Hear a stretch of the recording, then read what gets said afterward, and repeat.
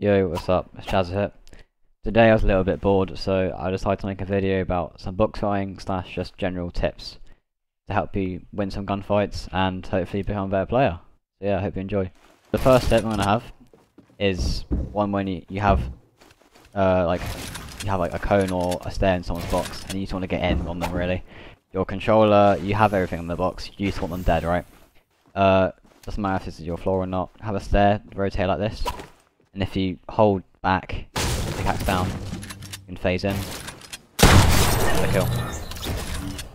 So, from the other person's perspective, if you hold them there, or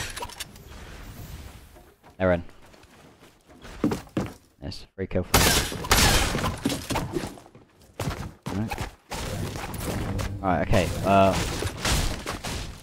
okay. What next? What can I do next? Okay, the stair and wall at the same time. Like, go. Just let me take both things. I'm gonna have my stuff out, but I'm not gonna hold. Yeah, okay. Okay, so another tip you can do is placing a stair or cone with a wall when you're trying to take someone's wall. So normally, when you're just trying to take someone's wall, you can just go like that. However, what you can do is do like that, you get the wall and the stair, get it in, go on your palm, straight to the head. Now, from their perspective, you'll be holding the wall, everything's getting put in your box. Okay, so another tip that I think is kind of slept on is just pre-firing before the turbo build today. Now, when you have your blueprints out and you're trying to build, you see the map is just in your face. When you go to edit, you see it goes down. And that's the kind of movement you want to be looking for in a build or when someone's going to edit on you. If you go here, go down, shoot straight away. And it's free damage, or if they're weak, it should be a free kill. Okay, so now we're in Click's map. Okay, so we're now in Click's map, Click's Boxfighting map, to show off the last two. So you might be doing 1v1 box fights, 2v2, whatever, right? And you're trying to get the wall here, or spawn, by doing the just wiggle around a bit.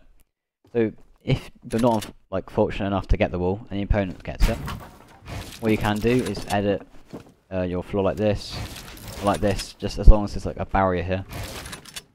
You can place a stair against the wall, and when the opponent edits it, you can just shoot them, get the damage off. And then they'll use their fish, heals, and might help you win the round. Okay, so the last tip is when you're on a right hand peak and the other opponent has the wall here. You can try and get the wall relatively risk free, get it first try.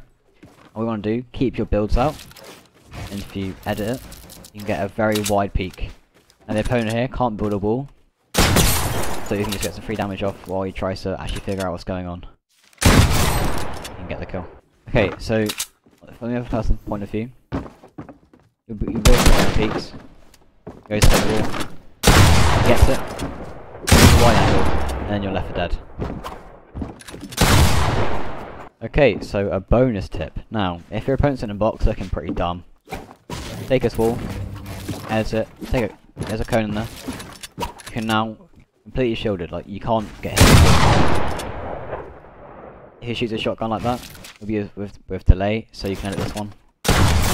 Get a free kill. Okay, now from the other person's point of view, you'll be holding a wall. Cone gets placed. You're dead. Okay, how do you film an outro? I don't know. Thank you for watching, boys. Hope you enjoyed. Make sure to like, comment, and subscribe. Hit the notification bell. Smashed it.